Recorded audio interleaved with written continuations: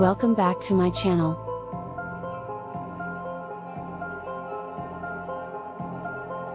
Lisa Holm was a pretty Swedish 17-year-old girl. She was born in a small town called Skövde, situated southwest of Sweden.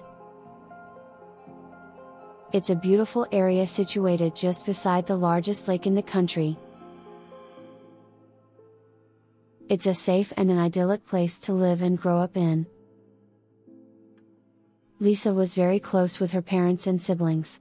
She also had a lot of close friends and lived a normal teenage life. She had recently split from her boyfriend. Her nature was a bit quiet and introvert, but she was pretty and kind. Her dad tried to protect her as much as possible and was always in touch with her when she was away from the home.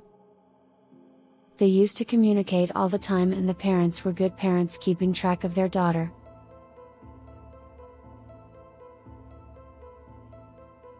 With help from parents' connections, she got a summer job at a cafe in Bloomberg that was situated 45 minutes by car from her house. This was her first job and she was proud to have gotten a job. She was expecting her first salary. On June 7, 2015, Lisa drove her moped to her work. Her dad had arranged a moped for her and she had taken a license in order to drive.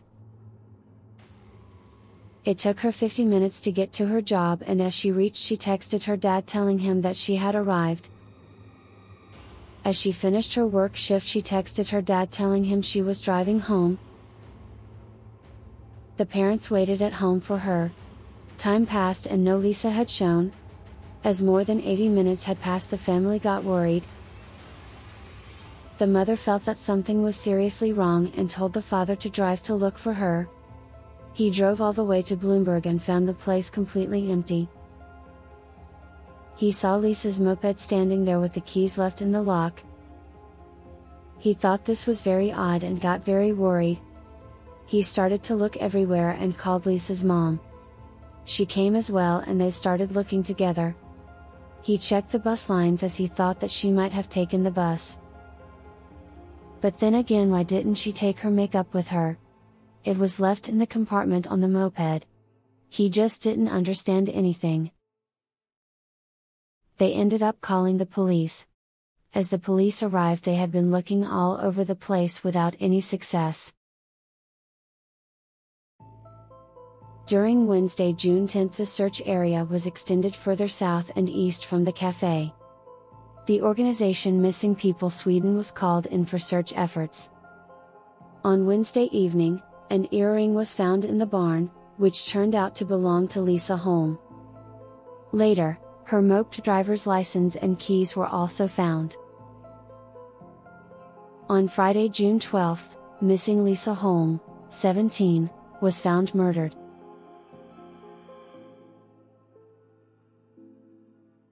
Now the police confirmed that her body was found at the farm east of the cafe in Blomberg where she worked and was last seen alive on June 7.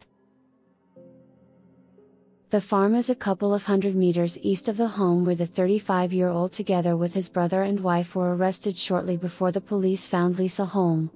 Several of the properties are owned by Blomberg Sateri, where the Lithuanian brothers who were suspected of the murders have been employed. The 35-year-old and his younger 31-year-old brother were detained on June 16 by the police suspected of the murder.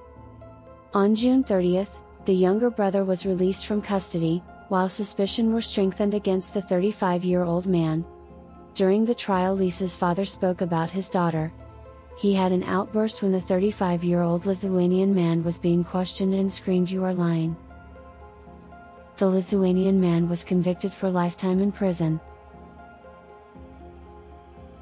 Later he was released on his own request and was sent back to Lithuania, where he was stabbed and killed in prison by another inmate. Lisa was a young, lovely girl with her whole future ahead of her. Her parents were always looking out for her. They were great parents and did everything right with their daughter.